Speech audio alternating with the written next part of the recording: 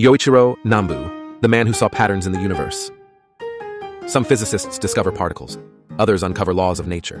But Yoichiro Nambu did something deeper. He found the hidden symmetries that shape reality itself. Born in Japan in 1921, Nambu revolutionized physics by introducing the concept of spontaneous symmetry breaking. This idea explains why the universe isn't perfectly uniform, but instead has structures and differences, from how elementary particles get mass to why magnets have north and south poles.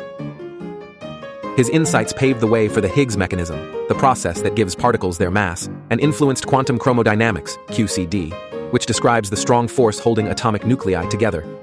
In many ways, modern particle physics is built on the foundation Nambu laid. But Nambu's impact went even further. His mathematical techniques became essential for string theory, a field that tries to unify all of physics by treating particles as tiny, vibrating strings. His work also inspired ideas in condensed matter physics, shaping our understanding of superconductors and phase transitions. His contributions were so profound that in 2008, he won the Nobel Prize in Physics, an award long overdue for one of the greatest theoretical minds in history. Despite his genius, Nambu was known for his humility, preferring to focus on the science rather than the fame.